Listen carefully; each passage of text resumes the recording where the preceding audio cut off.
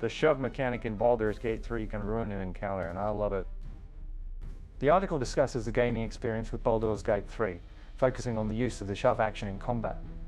The writer had been heavily relying on their Githyanki warrior character, Lae'zel, for combat until they discovered the strategic advantages of the shove action. This move, part of the Dungeons & Dragons 5th edition rules that the game uses, allows a character to push an enemy out of their melee range, potentially causing damage and leaving them prone.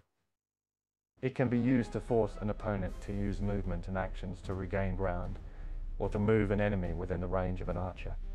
The writer learned the hard way about the effectiveness of this action when a goblin boss character used it to push Lae'zel into a chasm.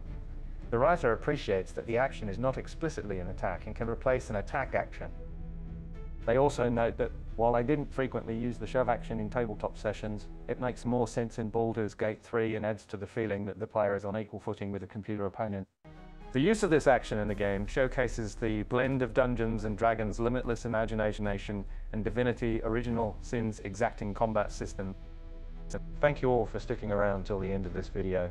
If you enjoyed our deep dive into the dynamics of the shove action in Baldur's Gate 3, tap that like button. Your support helps us continue to provide quality content on the latest in gaming.